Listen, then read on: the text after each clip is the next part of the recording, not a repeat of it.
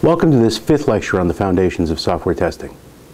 I'm going to talk today about the impossibility of complete testing.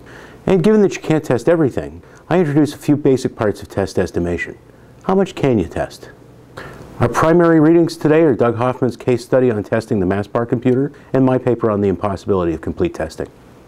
Last time, I demonstrated that complete structural coverage doesn't mean complete testing. Two tests are distinct if each one can find a bug that the other one can't. To achieve complete testing, we'd have to reach a point where we know that we found all the bugs, and that would require running every distinct test. To achieve complete testing, you'd have to test all the individual variables, all the combinations of values of the variables, all the ways you can order the tasks that you do with the program, all the hardware and software configurations you can run the program on, and all the variables, features, and sequences that might interact with configuration, all the ways the program might be interrupted by other programs running at the same time, and all the ways that people might use the program. That's a lot of tests. So let's get started by looking at individual variables. The usual approach is to test variables with a few values. We should check normal operation and we should check error handling. So we give it some values that the program should accept and process normally, and we give it some values that are too big, too small, too strange. Maybe we try a few special cases as well. In preparing for this lecture, you probably analyzed a function that reads a 32-bit word from memory, interprets it as an unsigned integer, and reports its square root. There are 2 to the 32 possible inputs to this function, just over 4 billion. None of these values is invalid. No matter what you intend to store in this location in memory, letters, negative numbers, floating points, doesn't matter. It's a 32-bit word, it holds 32 ones and zeros, and the program is going to read them as an integer. If the function reads 64 bits instead of 32, there are 2 to the 64 possible values. That works out to a few quintillion. We can choose to test a small sample of these. Now, compared to a billion or a quintillion, even 1,000 tests is a small sample. No matter how we optimize that sample, we can't be sure that we've exposed all the bugs, and therefore we can't consider this sample a complete test of the function. Let me say this directly to experienced testers. You've probably studied a data sampling technique called domain testing. Maybe you studied it as boundary analysis or equivalence class analysis. If you test all the values that this technique tells you to test, that might be a good set of tests, but it is not a complete set. Doug Hoffman illustrated this incompleteness in his report of testing the built-in math functions for the MassPar computer. MassPar is a super-fast computer. It has 64,000 parallel processors. The MassPar designers expected their machines to be used for critical national security tasks. One of the applications I've heard mentioned is targeting nuclear missiles. It's a good thing to get the math right on computers like this. MassPar had built-in floating point functions. One of them read a 32-bit word as an integer and computed its square root. When I asked students to estimate how long it would take to run all 4 billion inputs into that function, most tell me it would take an impossibly long time. Students with black box testing experience, years of experience, were among the most adamant to telling me it would be impossible to run all these tests. Knowing that there are too many tests to run, most people would test the smallest and the largest number, 0 and 2 to the 32 minus 1. Many people would also test powers of 2, 1, 2, 4, 8, 16, and so on. In terms of bit patterns, these numbers have 31 bits set to 0 and 1 bit set to 1. There are 32 tests with 1 bit set. There are 32 more tests with 31 bits set to 1 and the odd bit set to 0. Some people add random numbers, or they add their favorite numbers, or other values they have some personal suspicion about. But very few people suggest more than 100 tests. Rather than assuming that this was an impossibly big task, Hoffman decided to check it out. How long would it really take on a MassPar computer? The answer was 6 minutes. So we ran all the tests. 2 tests failed. 2 tests out of 4 billion tests failed. 4,294,967,293 tests didn't fail. Only 2 failed. Neither test input was anywhere near any boundary value. None of the 66 tests that I described would have exposed these 2 bugs. So how do you find bugs like this?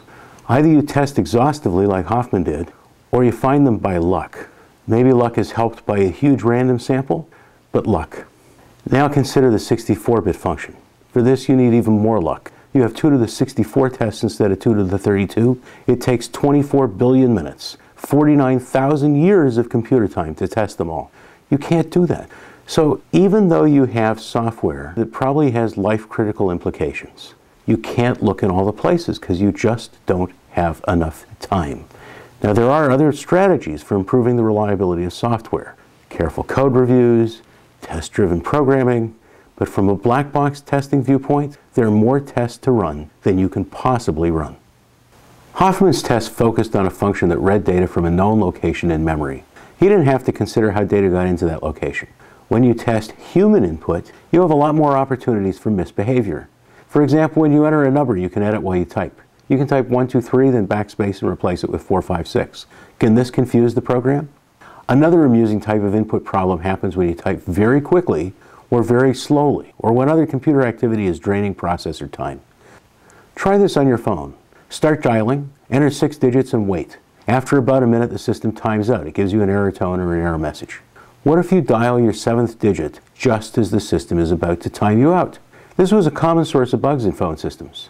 There are timeout intervals in most multi-user systems and in many other types of real-time systems.